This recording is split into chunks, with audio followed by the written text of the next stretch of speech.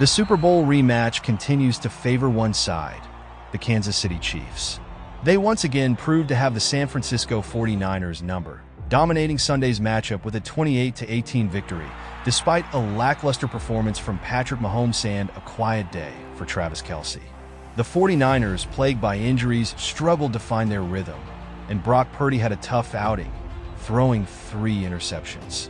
With this win, the Chiefs remain the only unbeaten team in the league at 6-0, while the 49ers dropped to 3-4. Despite the loss, 2 of the best tight ends of the last decade, Travis Kelce and George Kittle, shared an impressive post-game interaction that captured fans' attention. The post quickly garnered attention on the Chiefs' social media account with a caption that read, "Kelce and Kittle with a heart." It surpassed well over 35,000 views. Kelce ended the day with just 4 catches for 17 yards and remains without a touchdown this season. In contrast, Kittle had a strong performance, catching 6 passes for 92 yards, leading the 49ers in both receptions and yards.